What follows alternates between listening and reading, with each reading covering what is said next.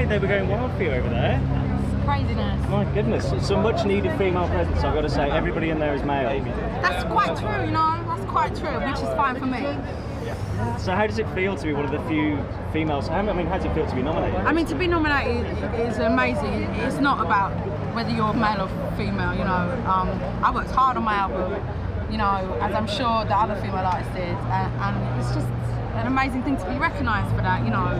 Because this is it, because I mean, you're up for 2 Mobos. What would you rather win if you could choose one, and why? I mean, you know what, just the nominations in themselves, to be honest, the Mobo nominations and this nomination, it's such an honour, you know. I thought I'd get overlooked in the Mobos. I never dreamed I'd even be nominated for a Mercury, so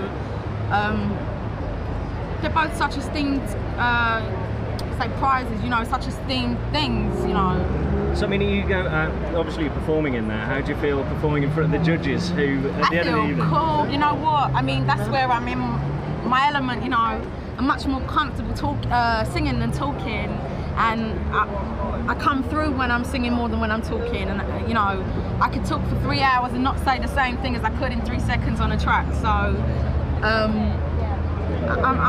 I'm really privileged that they asked me to perform, because I know it's not every nominee gets to perform. I'm really a lucky girl.